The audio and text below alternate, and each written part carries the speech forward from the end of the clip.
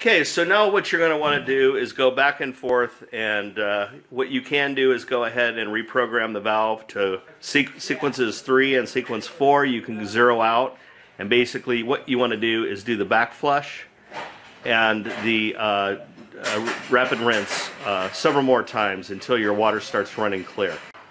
Okay, if you did get the system with the hydrogen peroxide side tank, we're now going to show you how to hook that up. And basically that's going to go from the tank here up to the chlorine draw valve, or the hydrogen peroxide draw valve right here on the side of the valve. Okay, the first thing we'll do is go ahead and hook up to the hydrogen peroxide of the tank. Basically you have your float assembly here.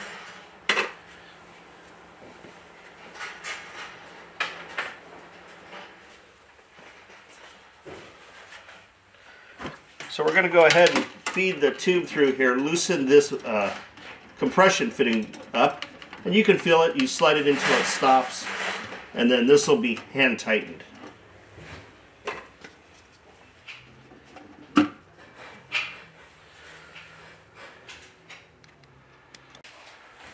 Okay, the other end of the tube is going to the side of the valve here. This is a black plastic piece here is a stopper.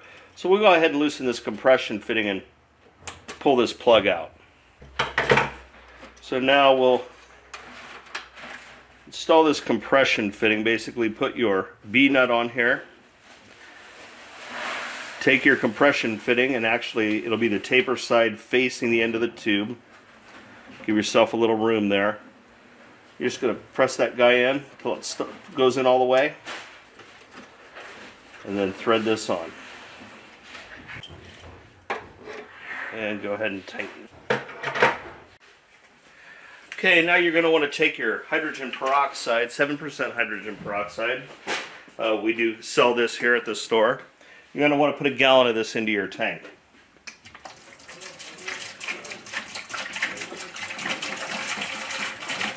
And again, be careful not to get this on your clothes.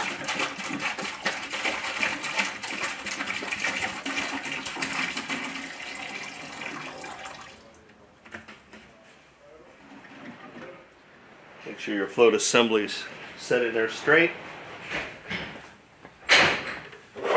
And we'll go ahead and put the lid back on. Okay, now that we've got our system completely set up, I wanted to show you how to install the backup battery, just in case the power goes out.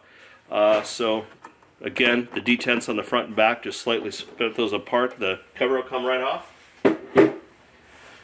And right up underneath here, there's a little shelf. We'll just plug our 9-volt battery in.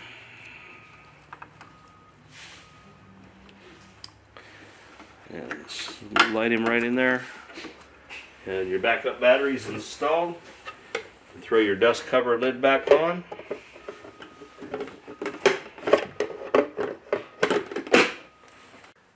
Okay, that completes our assembly instructions for the Sulfur Air Clean Water Systems setup. Thanks for watching, and have a great day.